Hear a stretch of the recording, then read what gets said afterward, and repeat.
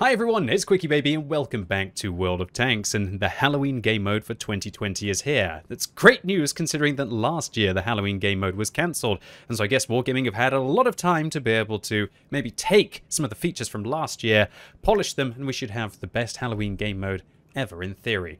This Halloween game mode is called Mirny-13, where you're going to get to play in one of 5 different vehicles with 4 other players in a team of 5 to be able to take on waves and waves of more dangerous enemies in an effort to be able to take down the final victory. And as this is World of Tanks, grind your commander levels up so you can get coins to be able to spend them on things inside the store. So firstly, let's talk about the 5 different vehicles. There's the Hornet. This is the equivalent of an AMX 1390. The Cerberus. This is the equivalent of a Centurion 7-1.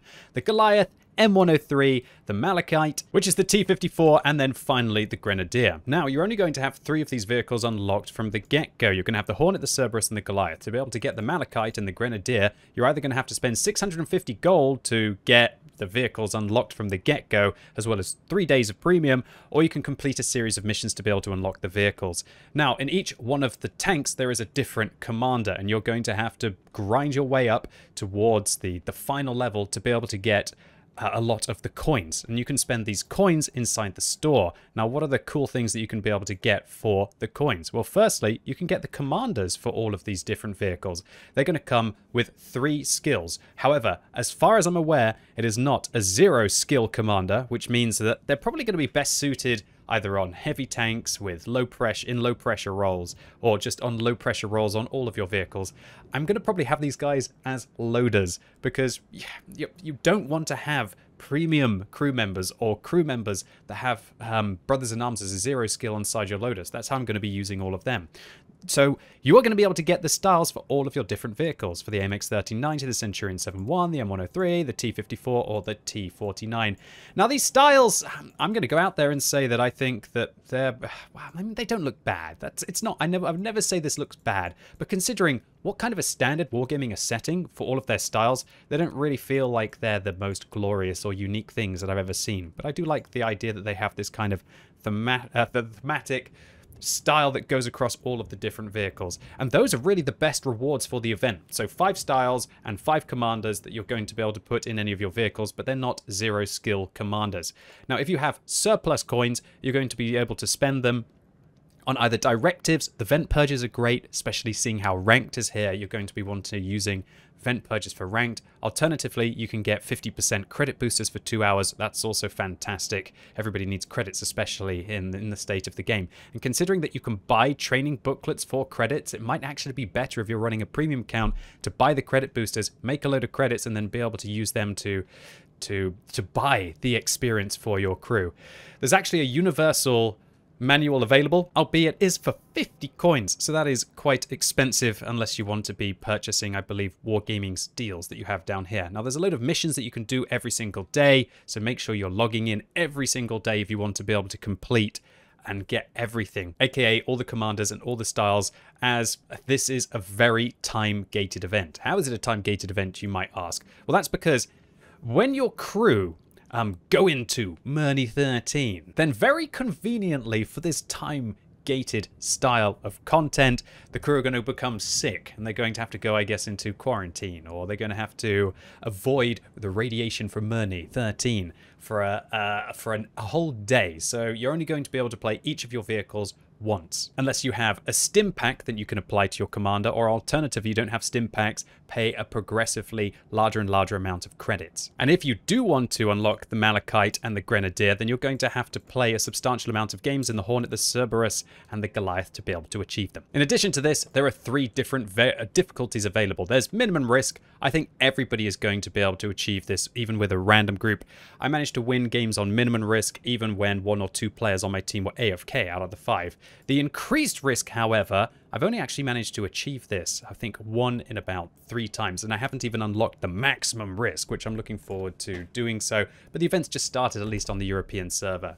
So anyway, I thought, no, I don't want to play the M103! No, what did I do? Oh, I forgot to explain a couple of things. Okay, well, I'm just going to play the M103. I guess I'm going to be the tank for my team. I was hoping that I was going to be a bit more of a damage dealer, but I guess I'm just going to have to be the the tank for my team, ladies and gents. So the M103, aka the Goliath. This thing has armor, and it's actually absolutely meaty. Hey friends! Hey friends!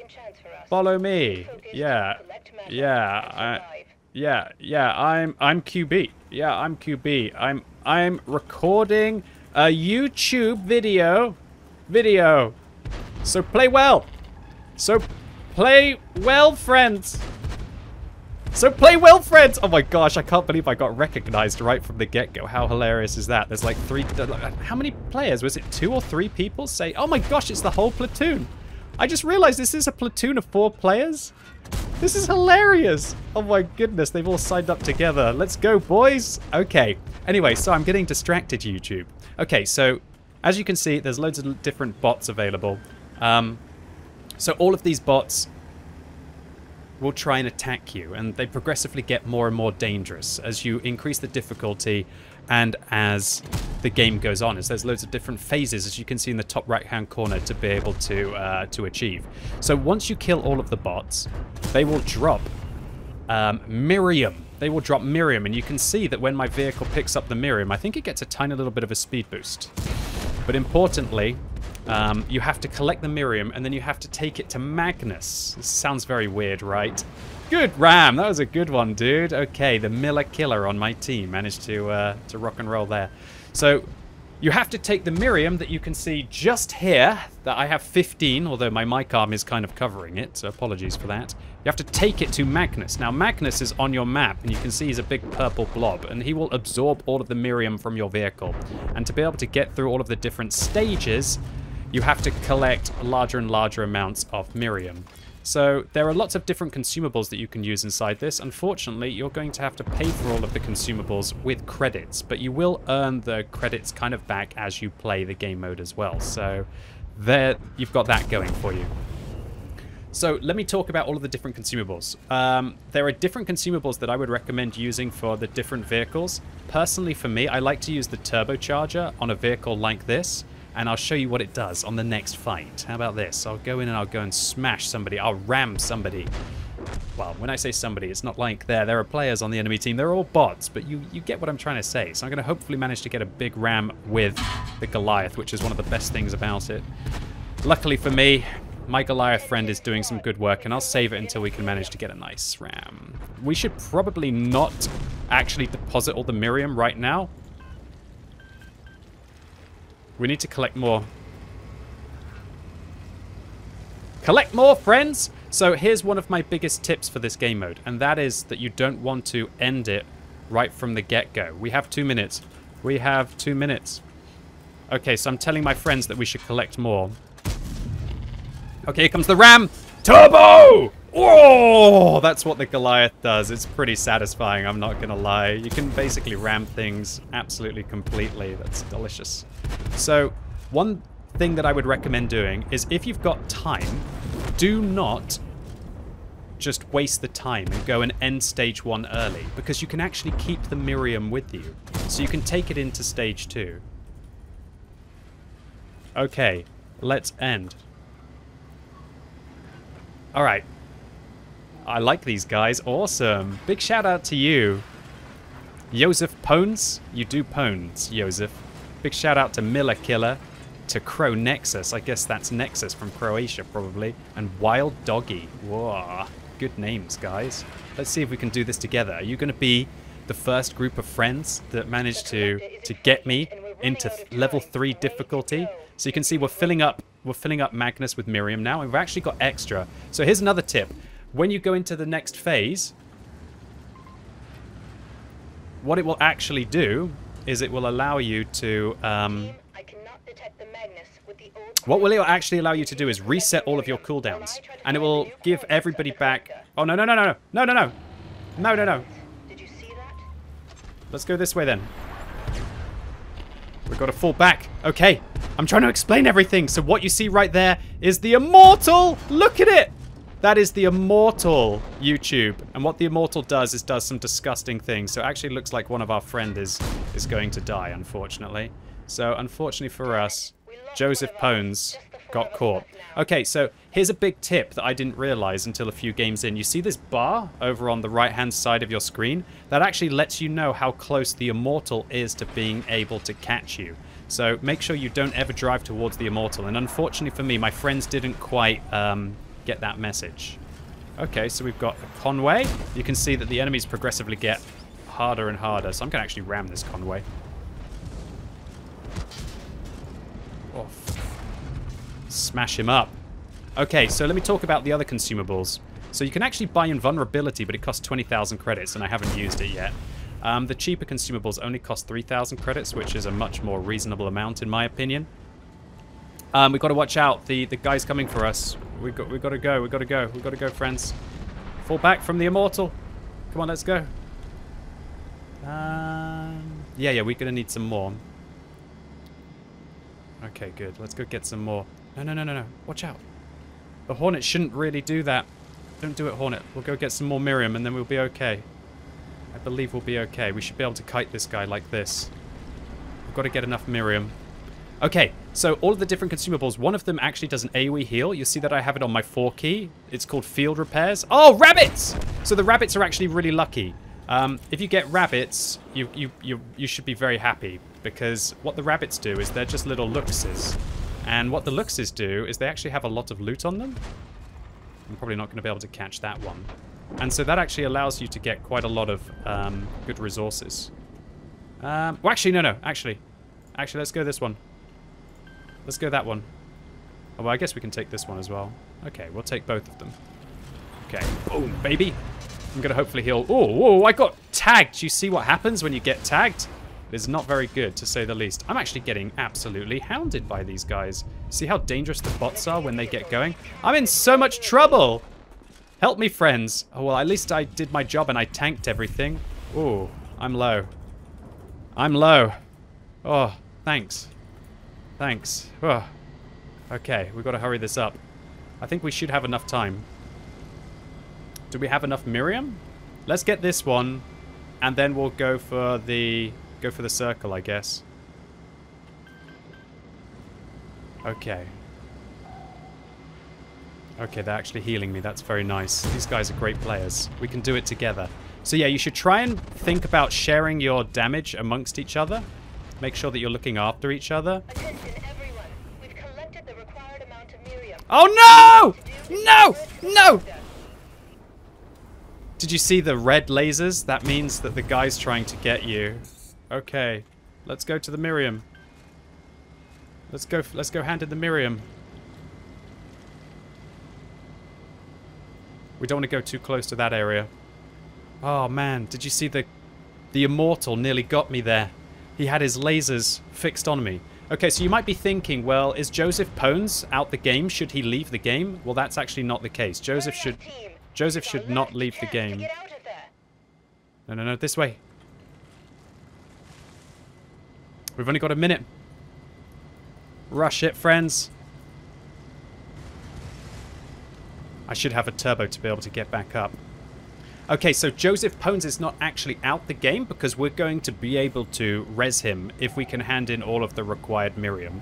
But we've got to be careful that our Hornet friend doesn't die. I've got to heal soon. I've got to survive until heal. I need my friends to tank for me.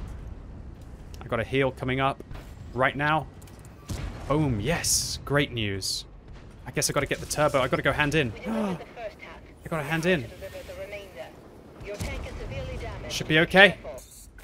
Oh, we just did it. We entered the next phase, and I used my heal just before, so we've got time. Okay. Let's go, friends.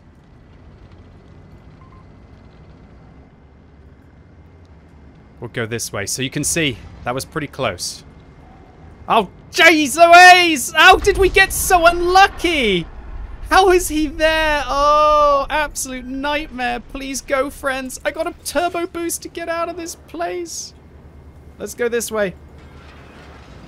Let's go this way, friends. Should be safe.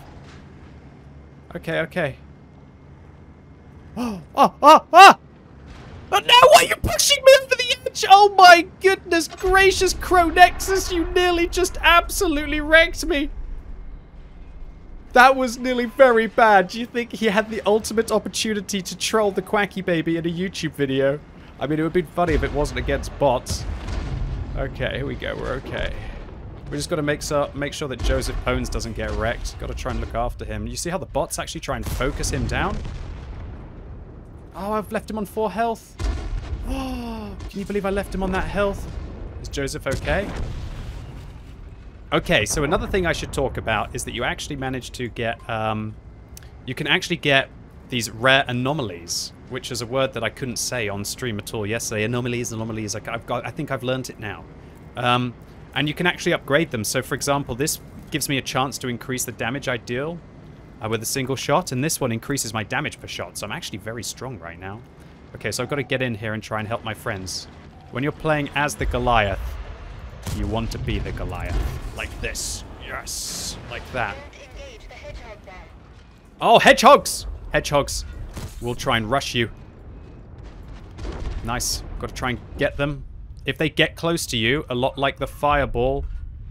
Oh, nice shot! A lot like the fireball inside the Steel Hunter game mode. That it will actually blow up on you, so be careful with that. Okay, Joseph needs to be careful. Joseph, be careful. I'm asking... Oh, rabbits! Rabbits, that's perfect! Go get them! Get the rabbits! Tasty treats! We need a lot more Miriam. Oh no, wait a minute, I have 172. Oh, I thought that was the team. I didn't think it was me. What's going on with these hedgehogs? Okay, we're okay. The rabbits all escaped, though. It's not so good. We didn't find the rabbits. Okay, fine. Let's go, then. Okay, I'll heal my friends up. Yeah, nice. Look at this. So we can do the AoE heals. So it's the best module to take. Be a team player, YouTube. Be a team player. That's what I recommend. Don't be selfish. Be a team player. I have to admit, it is actually pretty good to have one heavy tank or so on your team. Of course, the light tanks and the mediums do a little bit more damage, but the heavy tank is just so awesome for absorbing the pain for your friends. We good? So another tip is that you really don't actually want to die before the end of the round because you lose your upgrades, which is not good. Okay, we did it. Use heals. Before CD. What's happened to our friends? Has he disconnected? Have 2 of our friends disconnected? Are you actually kidding me? Did they disconnect? What can I do? Can I push him? Okay. You may have disconnected, my friend. You may have disconnected, my friend. But my brains have not disconnected. I'm taking you with me! No! Oh! Apparently we're not gonna do it because Miller Killer DC'd! And so did Crow Nexus! Oh, the absolute sacrilege! Oh, they're right there, and all we have to do is get them there. Oh, no, no, no, no. Unbelievable. That's it. Well, that's unfortunate. Absolute lovely people to play with, though. They were doing a really good job. I'm happy that they recognize me. What an absolute disaster. Everyone has dodgy connections occasionally. Can you believe it happened right towards the end? Ah, brutal stuff. So that, in essence, is what Halloween's game mode is. What Halloween's game mode? Or even what Wargaming's Halloween game mode is all about. So we managed to get a bit of experience there for our commander, which is always nice. You can actually see here. You can actually see the cooldown now. I can't play again with Robert Barnes unless I use a stim cat. Stim pack, even. Stimulant cat. A cat? Goodness gracious, do not feed stimulants to your cats. That's a terrible idea. Like, catnip is far enough, alright? Wouldn't like to see what the result would be. So, The stimulants, if you're wondering why I have so many, it's because Wargaming gave them to the content creators so we can play lots of the game mode and to check out the content and to test it all out, right? Without having to wait. But obviously for all of you, I do feel a bit sad that Wargaming have put this behind a time-gated event. And you kind of either have to spend 50 gold to try and get double the experience. Why are Wargaming trying to nickel and dime players for an event? Why was it not enough to just, you know, celebrate what was a really cool and fun game mode that they've created? I've honestly had a lot of fun with this. I had a lot of fun with the WT Alpha 100 game mode as well. To be honest, Wargaming, the rewards, I'm of two minds about this. Okay, firstly, I think it's quite nice that the rewards are not even that good. I don't think these styles are that special. What do you think, YouTube? I don't think they're really that cool. I think they're all right, maybe if you like it. Personally, for me, I think that they're definitely more B-grade styles inside the game of World of Tanks. The commanders, they're not even 0 skills. Sure, it's nice that they come with 3 skills, but they're not even 0 skills. So I think for all of the truly dedicated players out there, they're not even going to be suitable for being commanders inside your tanks. I think you're going to put them as loaders, frankly, in your heavies. The rewards are just not very good, but the game mode is actually excellent. So it makes me a little bit sad that Wargaming have decided to try and nickel and dime people with small amounts of gold to be able to play your commander again. Why, for example, did Wargaming not have maybe another level of difficulty on top, for all I know, and make it so that the fun is seeing how many waves you can take down and just play with your friends and to just have a good time. And then if they wanted to just sell a few skins, not put them behind some kind of grindy marathon. I think that would have been, in my opinion, I'm not sure if all of you understand what I'm saying. It just feels that when you have to play every single day, it feels like you're working. And I can tell you that if you're working, you'd expect the rewards to be a little bit better, in my opinion. The other half of me thinks that I'm quite happy that the rewards are not that good because I don't feel the pressure to play every single day. And so maybe this is just an event for people who enjoy it to be able to get something funky out of it. That's another way of looking at it. What way you look at it, I will leave it up to you. All you need to know is it's not exactly like the bounty events that went into the game, where literally you had to grind and play loads of PvE to still remain competitive. I'm thankful it's not like that. But as far as I'm concerned, I feel like the difficulty is pretty high. I think that a lot of players will struggle to be able to complete the second difficulty of the increased risk with randoms. However, as you could see in that last game, you can platoon up with some friends, and then maybe you're going to be able to even the odds and even push towards the maximum risk. Anyway, ladies and gents, boys and girls, that was Mirny-13, the World of Tanks Halloween 2020 game mode. I'm a bit conflicted about it, but all in all, I think this one is one of the best Halloween game modes that Wargaming have ever done. Does anyone remember, I think it was 2 or 3 years ago that Wargaming created a Halloween game mode where they were testing their AI for the first time that was just so unbelievably boring. I feel like this one's a lot more exciting. I feel like it does require some teamwork, and I think with all of the different consumables available inside it, it does feel a little bit more fun. Also, I just want to finish the video very quickly just talking about the consumables and which one I would recommend to use in what tank. Energy Shield, in my opinion, this is too expensive, although I can imagine it being very strong. If you want to spend 20,000 credits on it, that's fine. Personally, for me, the best consumables are as follows. I think the turbocharger is great in your slower, heavy tanks, the ones that you want to ram with. Maybe the T-54, maybe the M103, maybe even possibly the Centurion 7.1. I think the best consumable by far is the field repairs. This is cheap, it only costs 3,000 credits, and it will do AoE healing for your friends. Be a team player, take this, heal each other up, and if you do that, you can keep each other in the game and you're more likely to be able to complete it. The emergency kit is just a worse version of the emergency repairs. The emergency repairs cost 20,000 credits, however, but it will heal you significantly. So if you can afford it, the emergency repairs is the next best option. If you can't afford the 20,000 credits, as I think a lot of the free-to-play players won't, then take an emergency kit.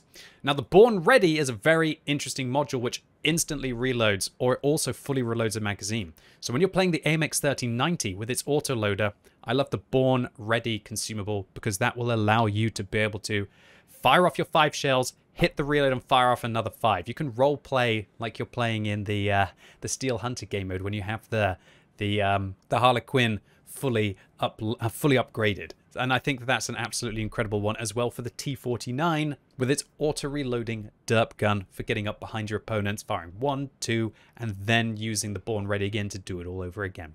Anyway, that's it. Just wanted to finish it off with making sure that I've given you all of my tips and tricks for this game mode so you can go and you can dominate it as much as you can. If you enjoyed this video, make sure you give it a thumbs up, but if you hated it, give it a thumbs down, and let me know in the comments what you think about Mirny-13. Have you played it yourself? Do you think that it's good? Do you think that it's awful? What do you think about the time-gated content? What do you think about the fact that Wargaming are trying to nickel and dime you out of 50 gold to double your progress? What do you think about the rewards? Do you think that they're awful, and so it's actually quite hilarious that Wargaming are trying to nickel and dime you to get rewards that aren't even really that good in the game? Let me know what you think. As always, thank you so much for watching. You've been epic, and hopefully I'll see you soon.